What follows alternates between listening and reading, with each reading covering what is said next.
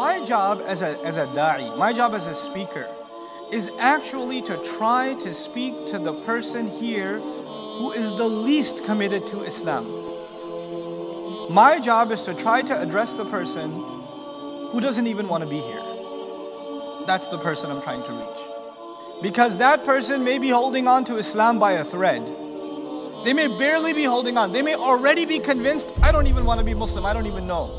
I'm not so sure if I want to be Muslim. And they're sitting in this audience. And that person, if I start giving him examples of spending half of his wealth or all of his wealth, you know what they're going to say? I wasn't even sure about giving 1/100th of my wealth, and you're asking for half or all. Forget it. I'm out of here. This is way too much to ask. The guy already walked in thinking that Islam has way too much to ask, and I helped him out. I helped him out by giving him the highest standards. The standards that not even all of the other companions could live by. That only the very, very, very top of them could live by. And I'm presenting that almost as though that is what you're expected to do. It isn't fair. It's just not fair. Then what do? In the communal discourse, in the conversation that we have to have with our communities, the Khatiba Jumu'ah, for example, he has to understand that people are at different levels and you have to take it easy. You have to talk about the very basics and take it easy and give hope. But then you have in every masjid there's like a halaqah, there's a study circle, and there's like 6 or 7 people that attended. It's not like 200 people or whatever. It's very few people. And they stick it, they come every week, they come every week, they come every week, they sit with the Imam, they learn more and they learn more and they learn more. And as they demonstrate that they are more serious, guess what? The leader, the Imam, the scholar, the teacher has to expect more from who? From them.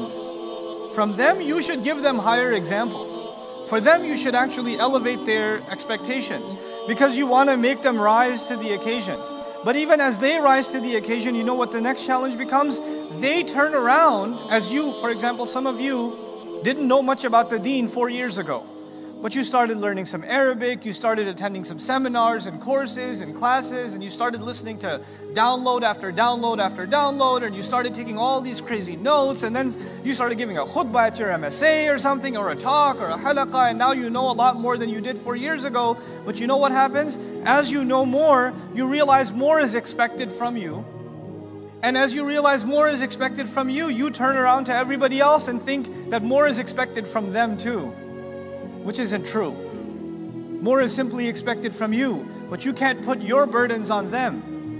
Nobody had a larger burden on their shoulders than Rasulullah sallallahu alaihi wasallam. No one in human history ever had it, and no one in the human future will ever have a larger burden than this man had to carry sallallahu alaihi wasallam for 23 years, which is no time at all to do what he did.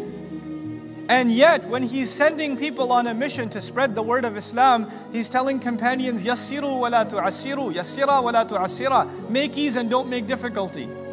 Go easy on people. Don't go hard on them. Subhanallah. It's his instruction to Sahaba. He's not tell people to submit to Allah and they better become the best example of submission immediately. No, just go easy on people. Take it easy. Yassiru wa la tu'assiru. You know? It's an incredible bit of advice.